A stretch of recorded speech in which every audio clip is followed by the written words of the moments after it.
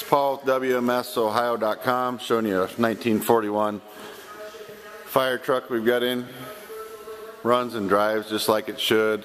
Starts right up. The old siren does work. Lights work. Flashing light on top works. It's got a Ford flathead V8.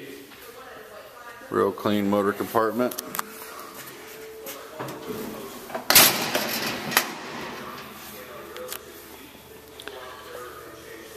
Just a good fun truck. The pumps we have no idea on. They're so old we're not even going to try them. The tank has not had water in it for quite some time.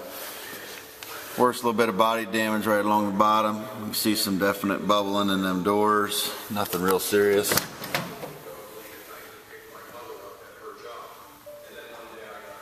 Just a good driver. Call it more of a parade truck. It's all original. Original paint for the era. It's probably been painted once or twice. Get a big rubber hose on the reel still down there, showing some age. That whole back is a tank, which could be removed. Tires are going to call 35%, 30% or more. Probably closer to 50 to 60%. Look nice.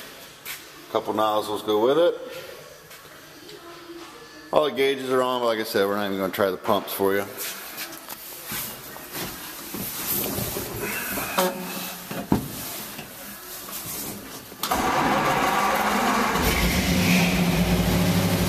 Old truck fires right up, runs pretty good.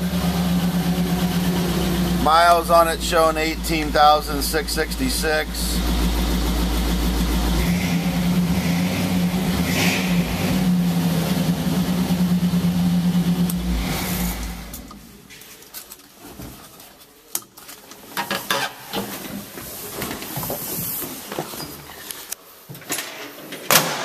Once again, 1941 Ford fire truck. Says Westport Volunteer on the side of it.